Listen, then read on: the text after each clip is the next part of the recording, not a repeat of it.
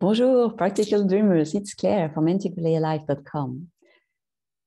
What superpower do you use most? And how much do you use it? See, we are taught that we need to be super at all times, to perform at our best, etc., exponential growth and all of these jazz. And yes, this approach allows us to make things happen, big things. But it is also unbalanced. And as much as I love it, and I actually use it myself, being in the flow and making things happen. But we also have to recognize this is just one side of the story, and we often forget the other side. And when I say we, it's not only us, like individually, but collectively. This is not so much talked about as the other super active side. And so I think this is an approach that is great, and it's also in balance. And in the long run, this is completely counterproductive because it works until it doesn't. So let me give you an example, a story of a client of mine when I was doing shiatsu back in the days. And she comes, and her main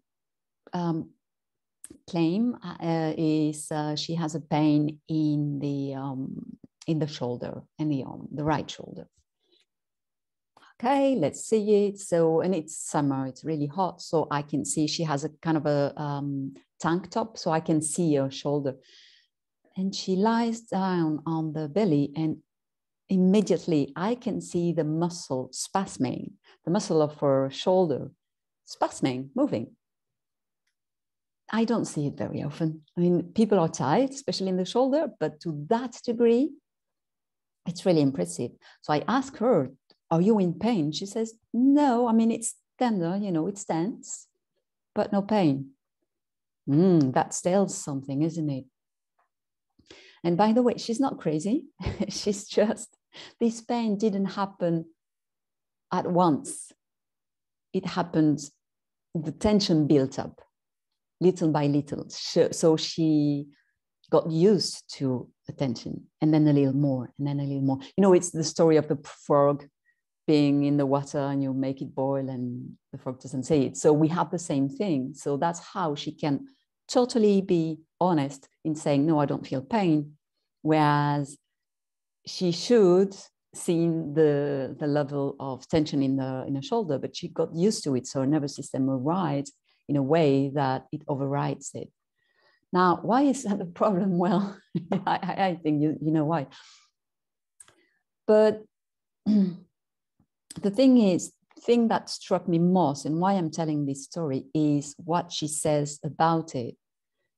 To her, the problem was not so much she had pain in the shoulder, but it was blocking her from making things. So she told me, well, because I asked a bit around, and she told me, well, when I feel like my arm is too tense and I cannot go on, I just switch to the other arm. And so I train myself to do things with my left arm and hand to be able to do things as before. Can you see the problem in that? So this is where the super make it things happen, etc.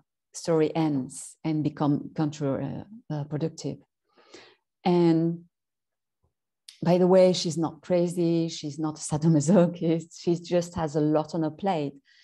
And she's an entrepreneur, a solopreneur, and she needs to get things done. And she just doesn't know any other way to cope. And she doesn't realize that this is not a problem. It's the way to a solution. So follow me in that. See, if you listened to me before, you know that I talk about multiple intelligences, and that often we rely only in the rational intelligence.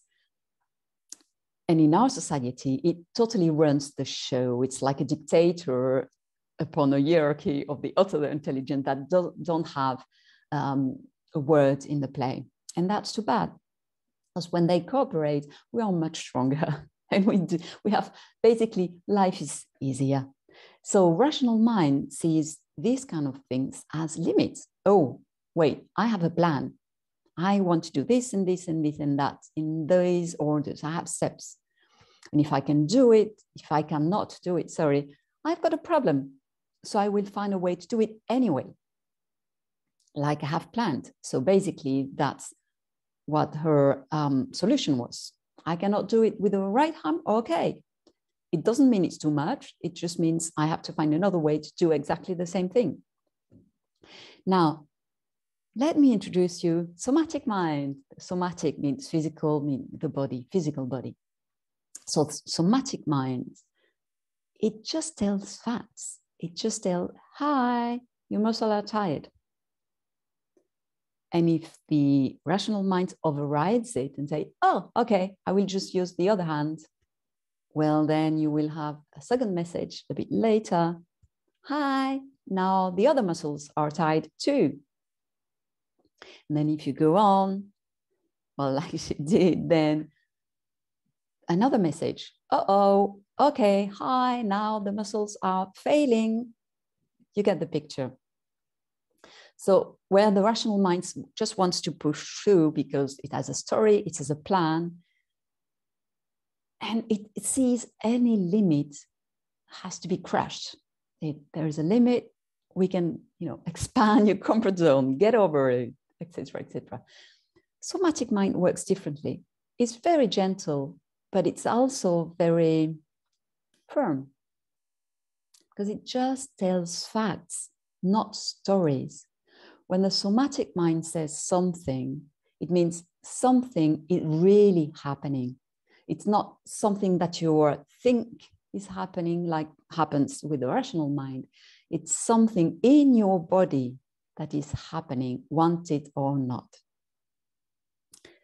It's there to warn us. So it's very gentle and it's always talking, by the way. Most often than not, we don't listen, we don't hear it, but it's always talking and it will talk until you hear. And sometimes it will have to scream, like in my client's case, it will have to scream till we hear it. That's what we call burnout. Were there signs before? Yes. Did we hear it? No. For many reasons. So somatic minds warns us that we need another strategy because the limit is structural. It's not in our head, it's structural. And it's not a problem, it shows a solution. The only, because I see you coming, the only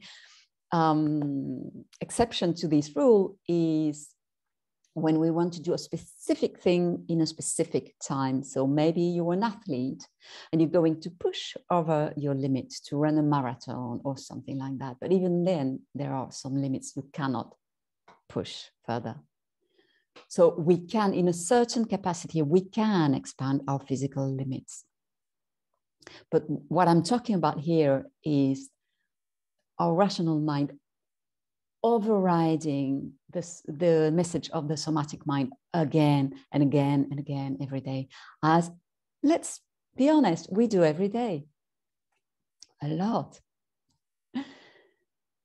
So what I'm saying is basically when we experience a limit, what we experience as a limit, instead of reacting to it and being in resistance, what about listening and taking the other point of view, maybe of the somatic mind?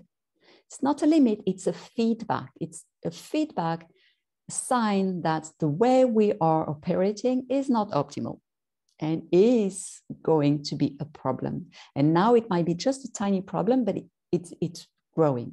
So what can we do not for it to become a bigger problem? Because if we push through, then it will just grow. And maybe if it's just for 1 hour or two more, maybe it's okay. But really watch into it, because there will be a final limit. I like to take the image of the Pisa Tower, and I probably did that day with my client. You know the Pisa Tower? You know it, right? It's this famous Italian tower that it's not vertical, it's leaning on one side. And it's been leaning like this for ages. I don't know how many centuries, but a lot.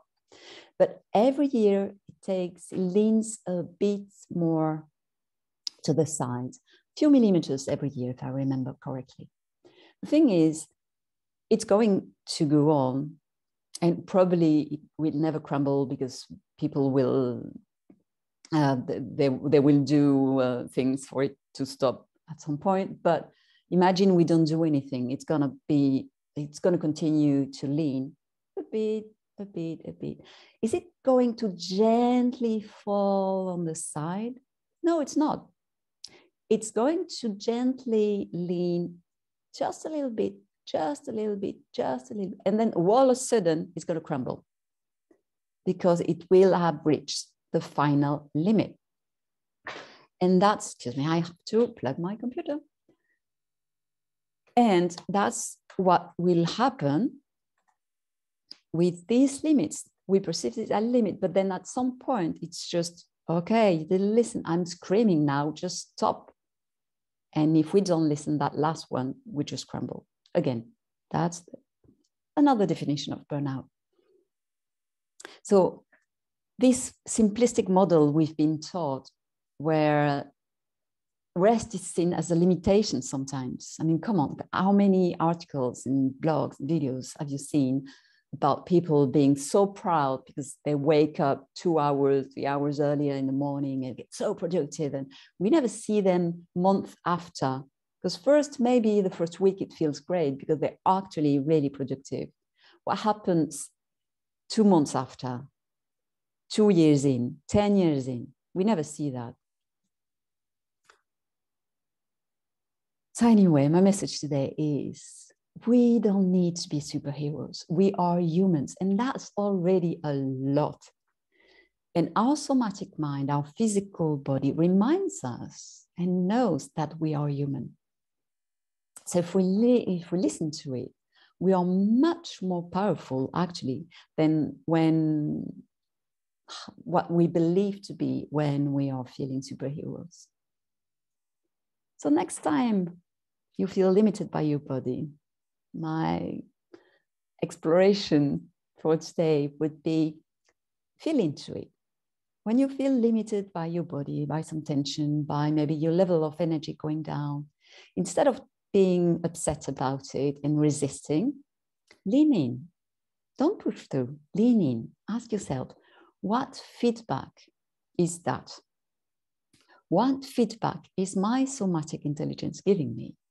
But if I listen, I can do things in a smarter way. I can do things better. And I promise you, when you listen to your body before it needs to scream, life gets easier. And that's my wish for you today. Thanks for being here. Drop your comments and questions on Facebook, on Instagram, on YouTube, as always. Like, keep it a conversation. I'm always super curious to know what you do with this exploration. Did you try it? How did it go? And that's it for this week. Subscribe to get more and spread the fierce love. Share to anyone who needs to hear that right now. If you know someone whose body is screaming, send them here. And stay tuned for the next video. Until then, enjoy the listening. Bye.